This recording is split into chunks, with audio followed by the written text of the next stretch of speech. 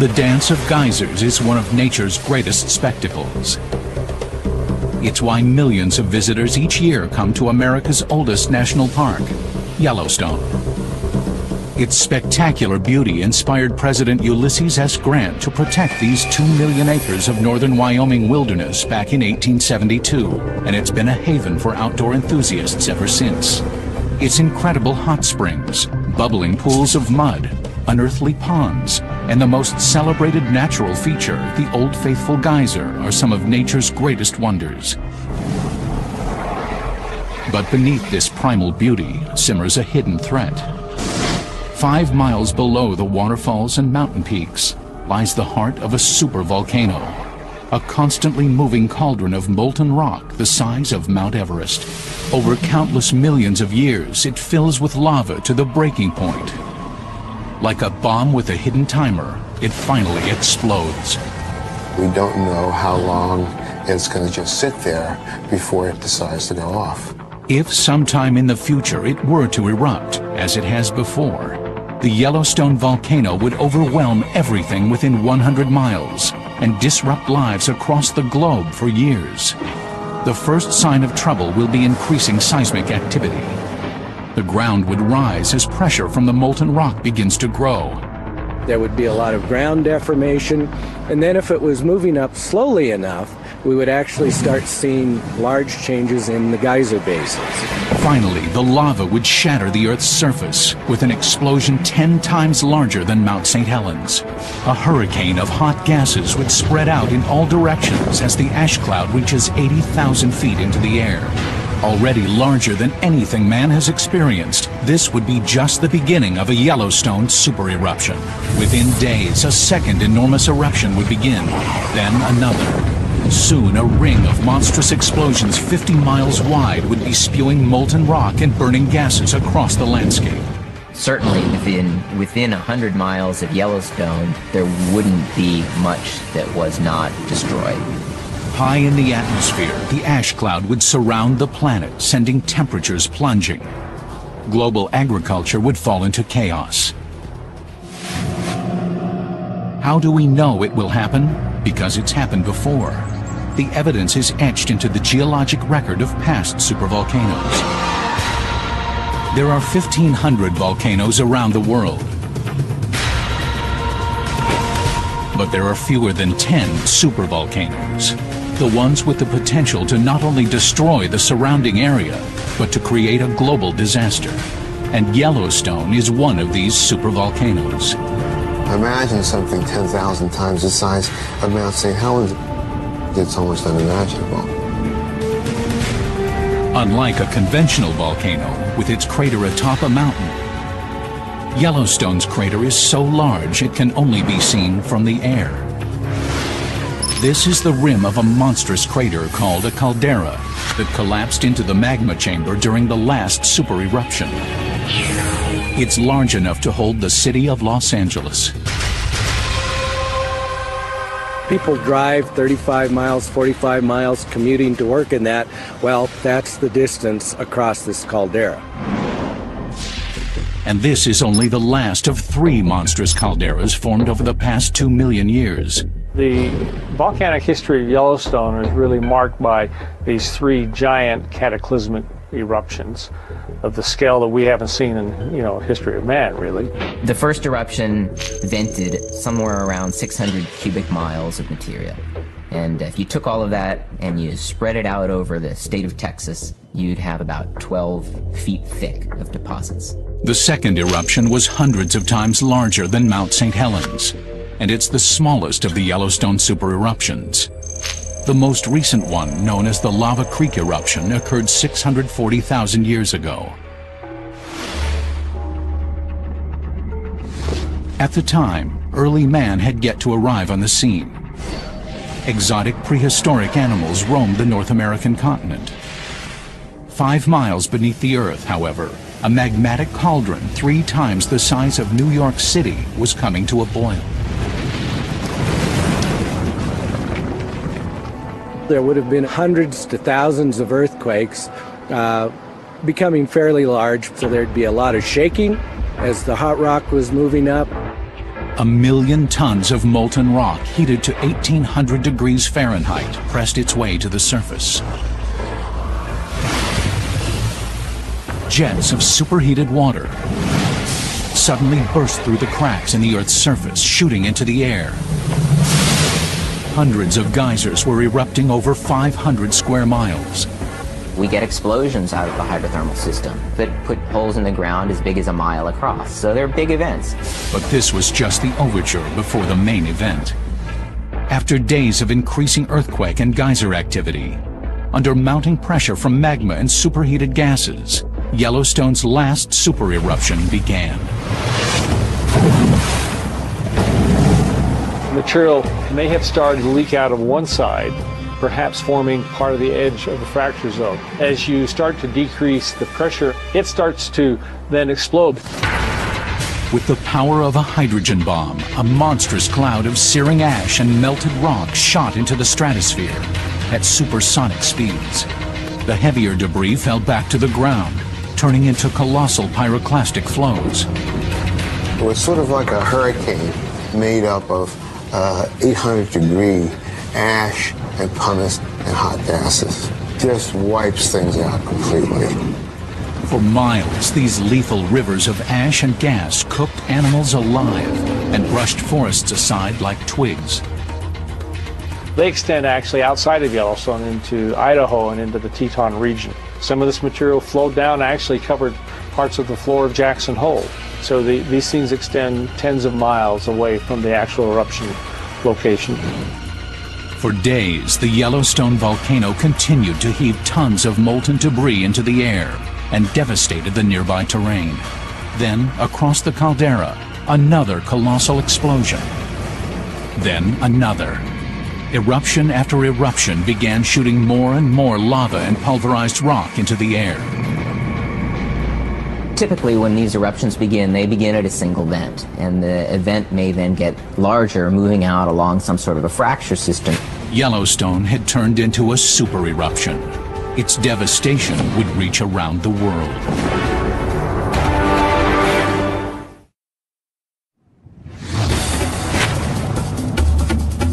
Yellowstone's last super eruption occurred 640,000 years ago. It started as a single massive volcano, but soon turned into a series of eruptions, exploding with the full force of a supervolcano. The entire sequence of pyroclastic explosions that formed the Yellowstone caldera may have taken as little as 2 weeks to happen. Pyroclastic flows slashed across the landscape, obliterating thousands of square miles. Separate clouds of ash fused into a massive column of smoke. Winds drove it across the country, darkening the sky for hundreds of miles. During the eruption of all this material, that's when the caldera would have started forming. In a final massive display of nature's fury, hundreds of square miles of mountain dropped thousands of feet into the pit of roiling magma. The Gallatin Range and the Madison Range and the Mount Washburn Range to the north continued somewhere into the Yellowstone region. These mountain ranges were destroyed. Now, when I say destroyed, I don't mean they were blown to smithereens into the atmosphere. Much of it just fell back into the magmatic system, just fell back into the cauldron, if you wish, up the caldera itself. We're talking about mountains that might be 12,000 feet high, that are now, the ground surface is on the order of 8,000 to 9,000 feet high. So 3,000 foot of mountain that is no longer there. Finally, after perhaps weeks of constant activity, the Yellowstone volcano subsided. But the devastation was far from over. A global disaster was about to begin.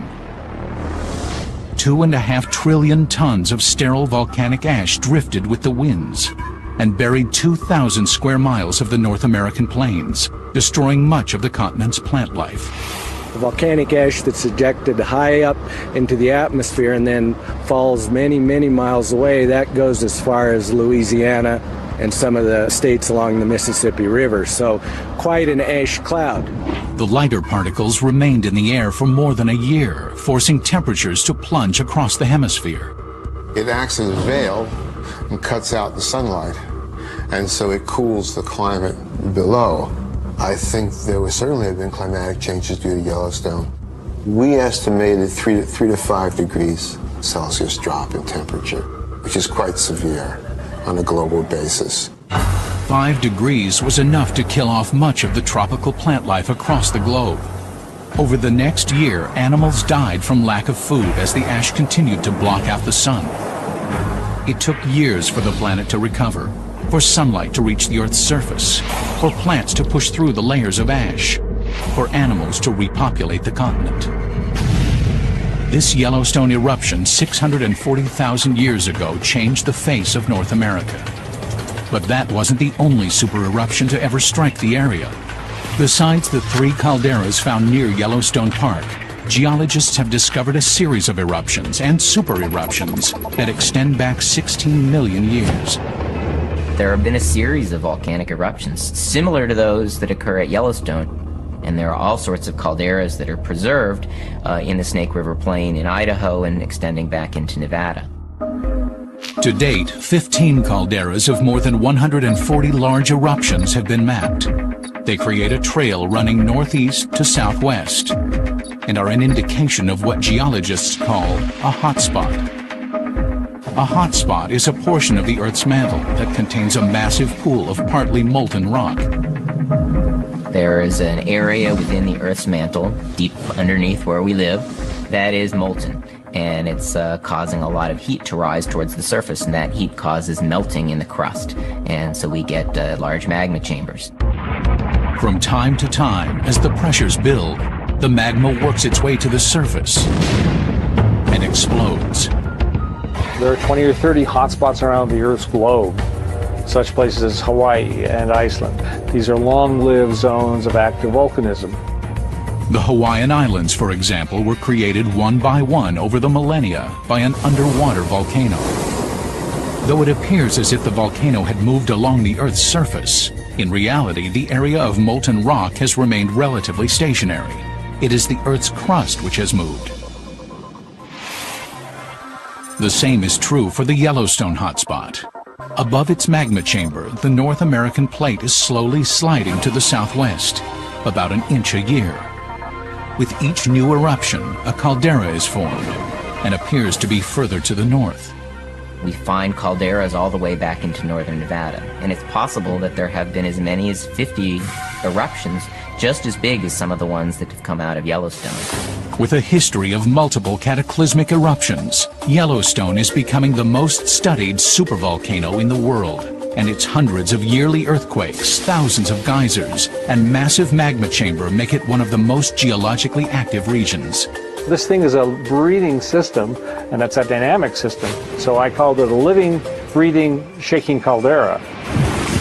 At the heart of these super eruptions is thought to be a mantle plume, an upwelling of molten rock rising from deep within the Earth. But no one could be sure. Recently, however, scientists have been using extremely sensitive monitoring systems to capture data from earthquakes centered around the world. The data has helped create the first 3D image of the source of Yellowstone's power. Once we put out an array of seismographs with sufficient resolutions, like getting a high-resolution CAT scan, we saw that this thing was going off laterally about 150 kilometers to the northwest, and it is basically coming up from a depth of about 600 kilometers. Yellowstone's magma source begins 450 miles below the surface, and surprisingly not directly under the park, but 150 miles away beneath the Montana-Idaho border. It was totally unexpected and would not fit into anyone's textbooks or classic ideas. As the research continues, scientists are realizing how little they really know about the Yellowstone volcano. Since humans haven't seen an eruption of this magnitude, we're somewhat challenged to know exactly how the systems work. One thing is known for sure. If Yellowstone erupts again, pyroclastic flows will destroy everything near the volcano, and its ash cloud would overwhelm humanity across the globe. And predicting its eruption could be a matter of life and death.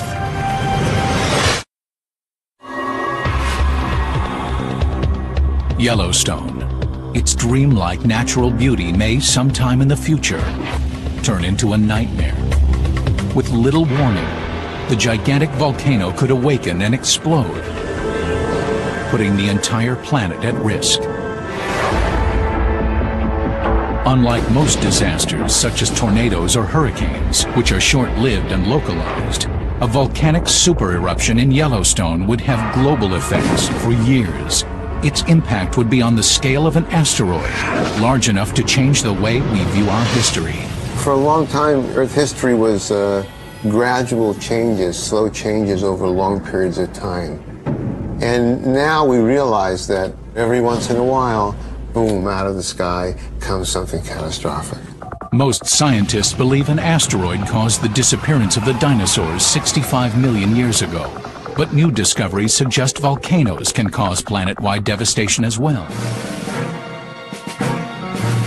One of the early volcanoes fueled by the Yellowstone hotspot left a gruesome graveyard 1,000 miles downwind. 12 million years ago, the wildlife in Nebraska was similar to what we have in Africa today.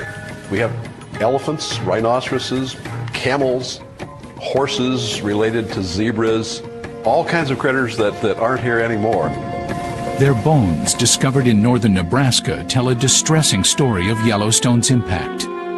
They were found buried under several feet of ash, volcanic debris linked to a super eruption.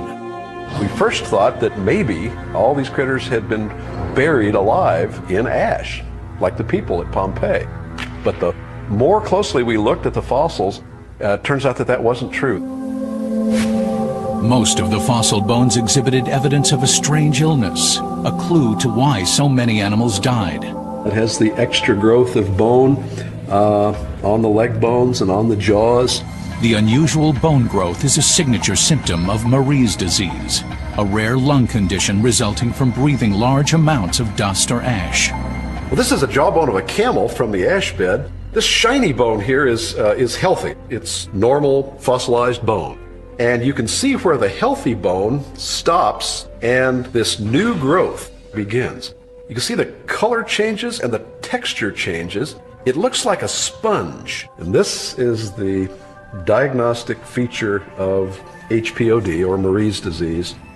Voorhees believes that ash from the Yellowstone hotspot caused Marie's disease in these animals. Ash is nothing but very small pieces of glass.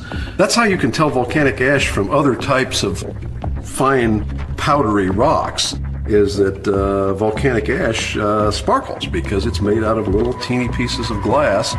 During a super eruption, the tremendous pressures cause the molten rock to explode. It turns the rock into tiny pieces of glass, which drift with the wind and land hundreds of miles away. Just as soon as the volcanic ash fell, the whole landscape for thousands of square miles was covered with this very fine powder. And every step that those animals took, they would raise a cloud of ash. And they just kept breathing it day after day after day. So what we think happened to the animals is that they breathed this material night and day until their lungs just gradually gave out. Most of the animals on the Nebraska plains suffocated on the ash within a week of the eruption. This from a supervolcano 1,000 miles away.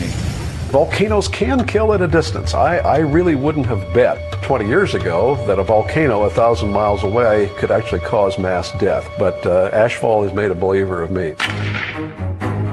More recently, the 1815 eruption of the Indonesian island of Tambora proved ash could kill indirectly through dramatic climate change.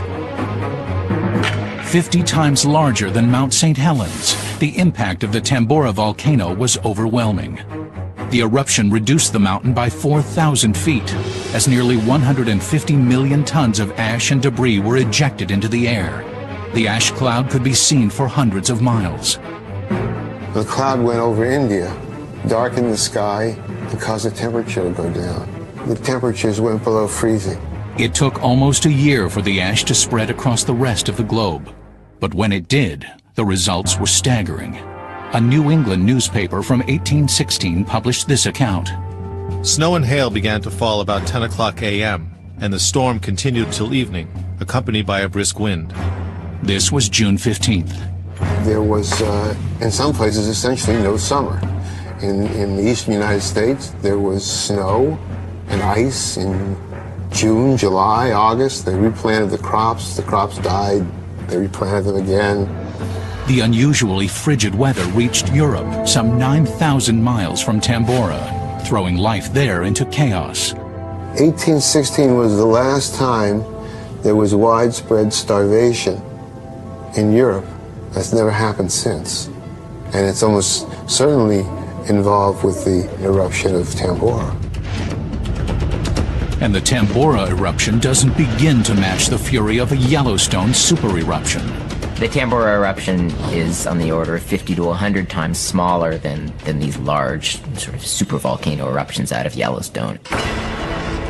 Even smaller than Tambora was the 1991 eruption of Mount Pinatubo in the Philippines, which devoured villages out to 200 miles. Yet despite its modest size, Pinatubo altered the global climate for years and has been linked to the destructive hurricanes Andrew and Iniki.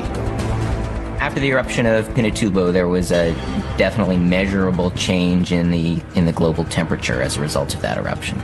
It was on the order of 2 degrees for the year following the eruption.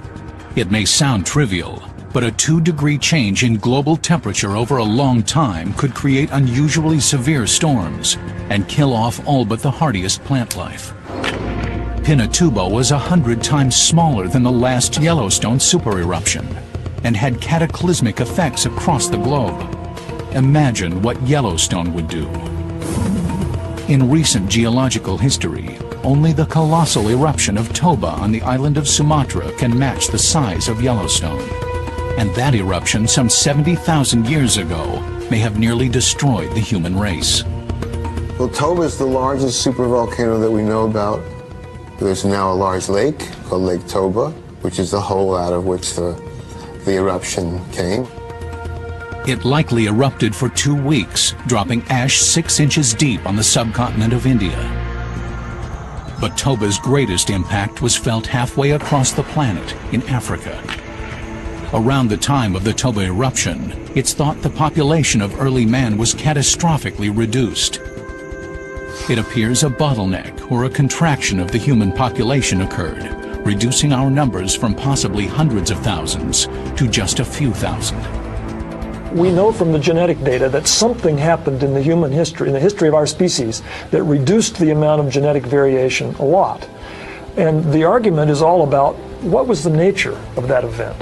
One possibility is that there's some catastrophe that happened 70,000 years ago, like the Toba supervolcano, that just wipes out plants and animals and humans all over the earth until there's hardly any of them left. The massive eruption of Toba, more than 25 times larger than Tambora, likely created a catastrophic change in climate. Ice core samples suggest that the average temperature may have dipped as much as 20 degrees for years after the eruption, likely killing off plant life across the globe. Hardest hit would have been tropical areas like Africa. Africa is where we were at the time, and so it would affect us directly. And secondly, it's the tropical vegetation that never experiences cold temperatures, so has no adaptations for cold temperatures whatsoever. The frigid temperatures killed off much of the African plant life, and the resulting famine may have decimated much of the human race. It may be that the 6.5 billion people who inhabit the Earth today are the direct descendants of the few who survived the Toba eruption. If a single eruption like Toba is powerful enough to almost destroy the human race, what would a similar supervolcano do today? When a large giant eruption were to occur, I think there's little that man can do about it. The biggest thing we have to do first is understand them. That's why scientists are studying every aspect of the Yellowstone volcano. What they discover may be the key to our survival.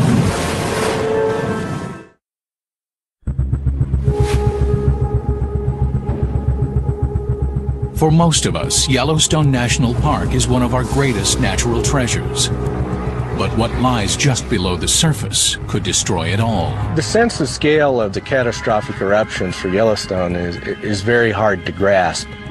640,000 years ago, a supervolcano in Yellowstone devastated the region. Today, scientists monitor the ground movement in Yellowstone to determine if and when another super eruption might occur.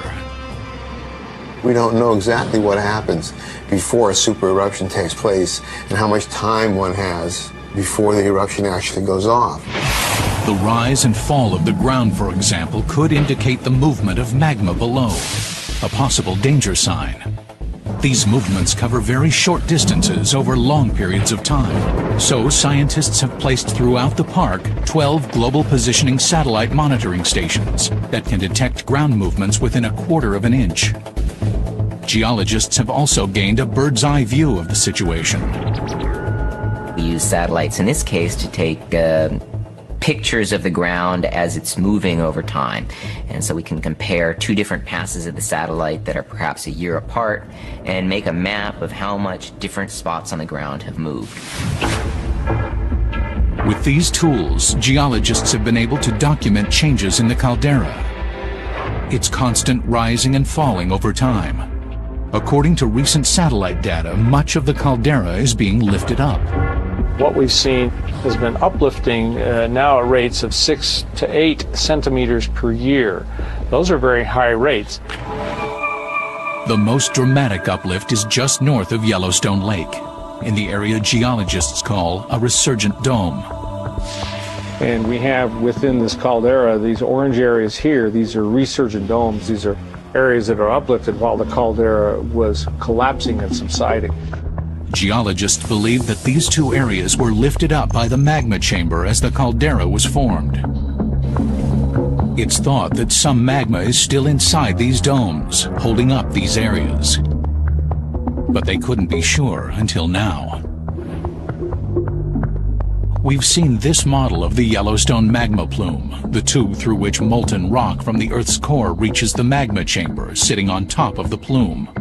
Using similar data, geologists have created this 3D illustration of the magma chamber as it sits below the Yellowstone caldera. This is a three-dimensional image like a CAT scan or an X-ray of the Earth. It is giving us an image of what we think is the magma system that drives Yellowstone. This U-shaped chamber is thought to contain more than 300 cubic miles of partially molten rock, 100 times larger than Pinatubo's magma chamber, and is just 5 miles below the surface.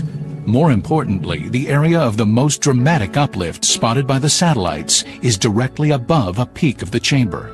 This suggests the magma chamber is expanding, pushing up against the Earth's surface at this peak. The other area of striking ground deformation is near the Norris Geyser Basin, the hottest and most unstable thermal basin in the park. Norris Geyser Basin is one of the most dynamic of the hydrothermal areas at Yellowstone. It's always changing. We're always noticing new things that are happening. Just a few years ago, satellite images showed Yellowstone's greatest rise in this area. Recently, however, it's reversed its direction and is now subsiding. It's not actually within the Yellowstone caldera, yet it's one of the highest temperature thermal areas in the park. And it is possible that there is some magma extending to the north beneath that region. The source of the basin's volatility could be magma, or another key component to volcanic activity, earthquakes. The earthquakes are essentially the heartbeat of the system. Are an integral part of the active, if you wish, mountain building and volcanism of Yellowstone. Like smoke and fire, volcanoes and earthquakes go hand in hand. The pressure from the magma, which can explode into a volcano, also forces the ground to shift, causing earthquakes. They can be the telltale signs of an impending eruption. The two main precursors to a volcanic eruption, seismicity and ground deformation, are very carefully monitored in Yellowstone. In this computer model, each red dot represents an earthquake. Typically, hundreds of earthquakes are detected across the park each year. In recent years, the greatest earthquake activity has been centered under two areas of the park. So you can see we have earthquakes that are concentrated on the north side of Yellowstone coming down through the park and then out extending on the east side of the Teton Fault right here. What concerns geologists is when a center of earthquake activity overlaps an area of shifting terrain. At the Norris Geyser Basin, that seems to be what's happening. There are dozens of fault lines at this spot. That's very critical because if magma is starting to move up, we would expect to see a bulging in an area and associated earthquakes as the ground starts to crack.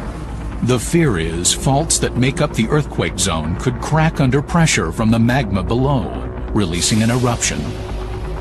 Geologists are also watching the park's geysers, hot springs, and mud pots, looking for drastic changes in temperatures and chemical content. Anything that might indicate a major movement of magma.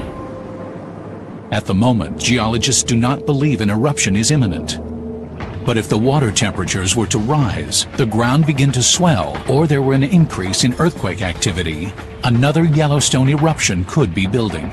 I think that we are smart enough as geoscientists now that we would probably have weeks to perhaps months of indicators before anything like that would occur.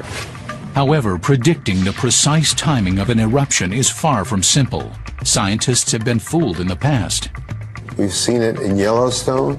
There's bulging, there's vibrations, there's increased seismicity. There's all the things one would expect and go, oh, uh-oh, we're in trouble. And then, nothing. Therein lies the problem. All we can do is monitor the volcano, but it may not be enough to predict a possible eruption.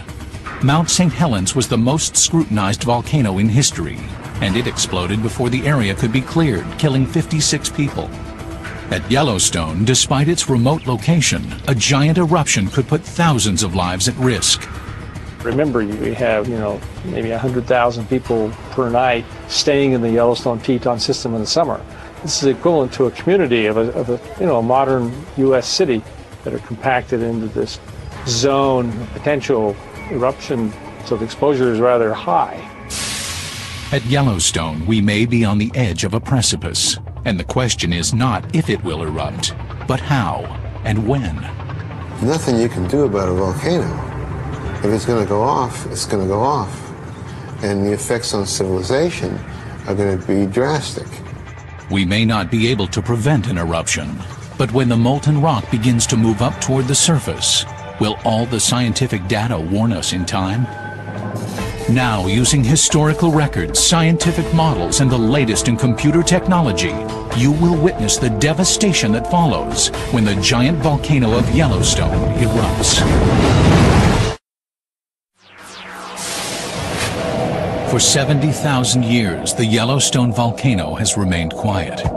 But sooner or later, its magma chamber will slowly fill with millions of tons of molten rock. Gas pressures will push up toward the surface, bringing the volcano to the breaking point. This is one of the rules of geology. If it happened in the past, it'll happen again in the future. We know there's going to be super eruptions, and probably one at Yellowstone, and it's going to have catastrophic effects. Now, using computer models and the latest scientific information, you will experience what would happen if the largest volcano in North America were to erupt. When that eruption occurs, there is no doubt whatsoever that parts of the northwest of the United States will be completely and comprehensively devastated. It'll just be over. It'll be toast. It'll be finished.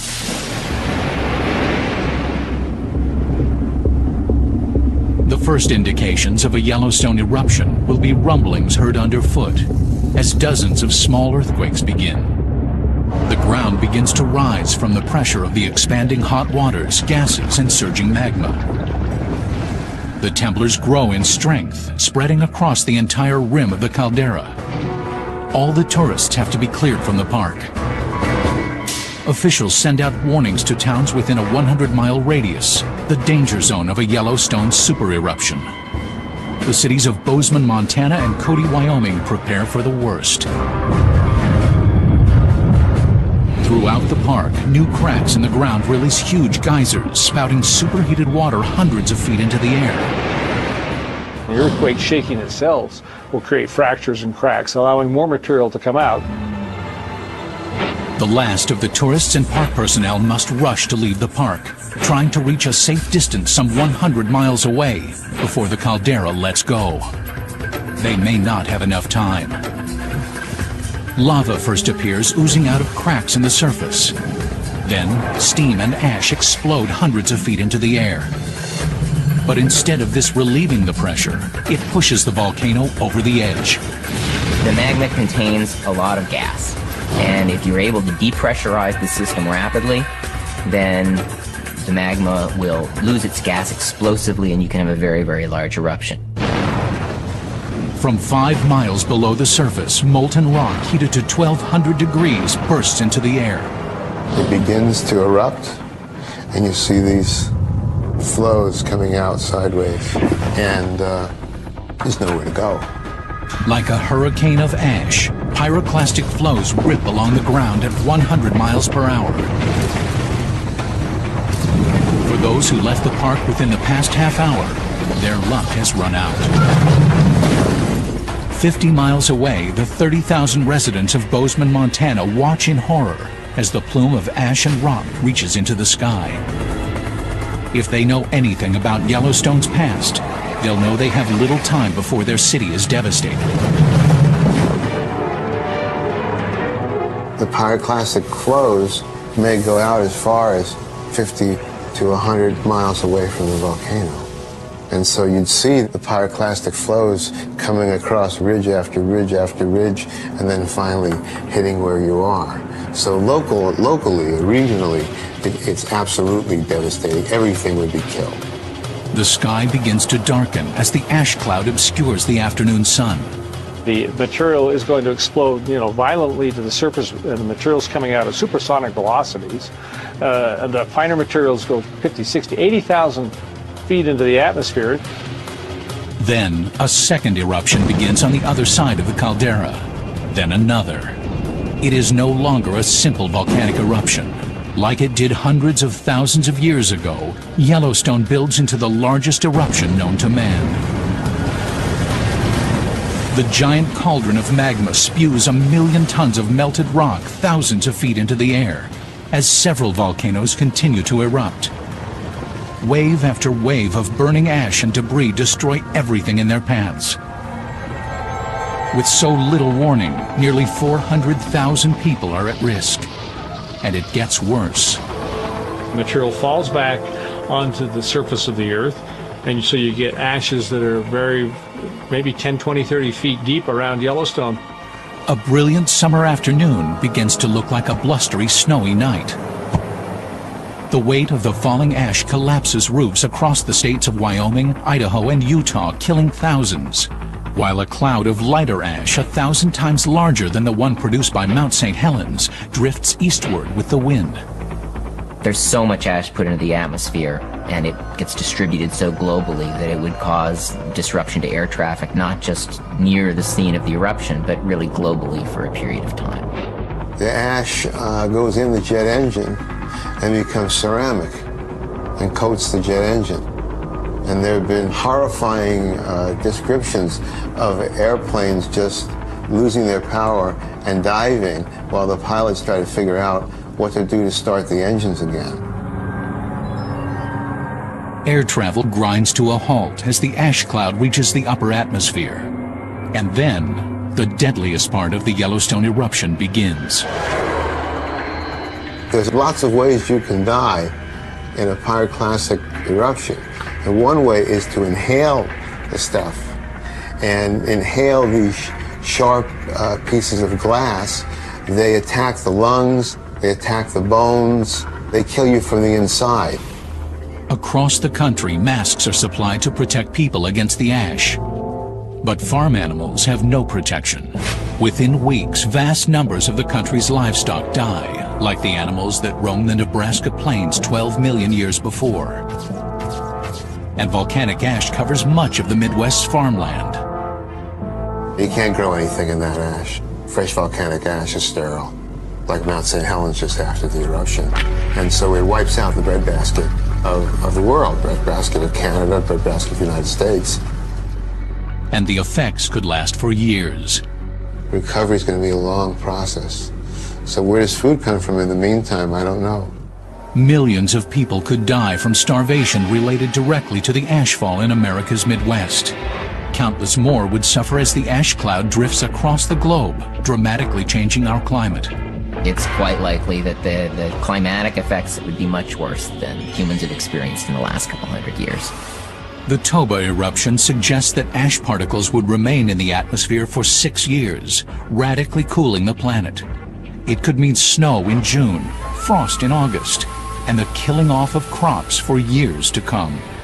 Imagine 6 years without a growing season. What does that mean? I foresee a very difficult period of time when civilization would really be strained at the roots. This would be the most severe condition that human beings have ever met. It may not happen for thousands of years, but one day history will repeat itself. The slumber of the Yellowstone caldera will end, and the planet will face potential catastrophe. Hopefully by then we'll be prepared. But if not, it could be one of nature's greatest mega disasters.